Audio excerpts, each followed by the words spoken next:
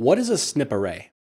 So a SNP array, SNP stands for single nucleotide polymorphism, and it's a microarray based technology that allows you to look for differences in copy number primarily between different cells. So it's a way of, it's typically used as a way of estimating gains and losses of regions of the genome. But as opposed to FISH, which looks just where you're probing, the SNP array looks at the whole genome for gains and losses of chromosomal material. Are SNP arrays used clinically in myeloma? The SNP arrays are not used clinically in multiple myeloma.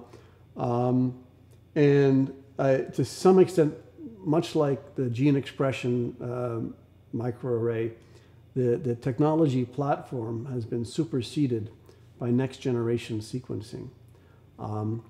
And so there, many sort of next generation sequencing panels will give you the information from a SNP array, but in a much easier and faster fashion. And so certainly copy number, the number of chromosomes or the number of copies of chromosome 1q or the loss of 17p, copy number is really important. And there's different ways we can estimate it. So one is FISH, one is a SNP microarray, another one is next generation sequencing.